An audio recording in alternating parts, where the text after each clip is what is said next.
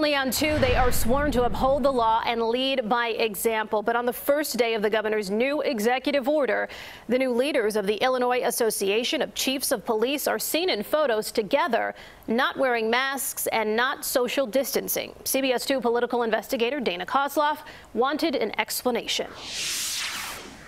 Crystal Lake Police Chief James Black is all smiles in this photo as he leans in to shake McHenry County Judge Justin Hansen's hand May 1st. In normal times, that's not an issue, but during this pandemic, it's a direct violation of Governor J.B. Pritzker's executive order requiring masks inside public buildings and social distancing of at least 6 feet. That photo and this one were taken Friday inside Crystal Lake City Hall, where Black was sworn in as the new president of the Illinois Association of Chiefs of Police. The other chiefs surrounding Black and the judge in this photo are the IACP's newly installed officers. No one is wearing a mask, and they are standing just a few feet apart. The pictures posted on social media angered a suburban police officer who brought them to my attention. Combing through the IACP's bylaws, it clearly states members are required to provide leadership by example and administer their agencies within the policies articulated by their local governing body, state and federal. I reached out to the IACP and Judge Hansen about the lack of compliance. The judge wrote, "Old habits are hard to break," and he only meant to show respect to Chief Black on his accomplishment.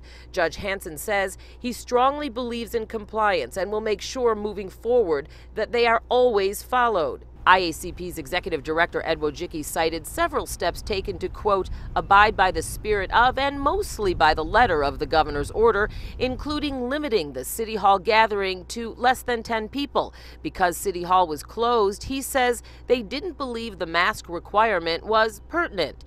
He added, "We are learning something new about how to act and react during the crisis, and where we can do better, we will."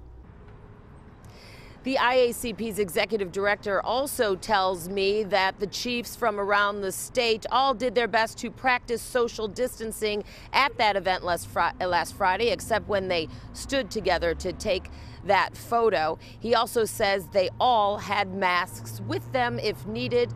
Nobody wanted to talk with me about this, though, on camera.